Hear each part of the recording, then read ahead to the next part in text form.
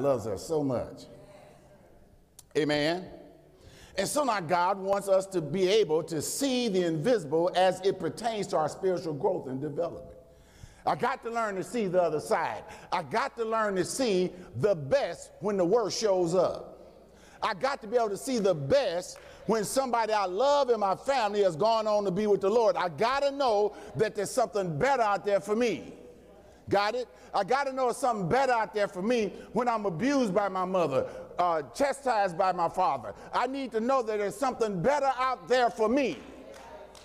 And so those are the times, among others, where, where I need to be able to see on that other side. I need to see God's best written across the tapestry of my heart.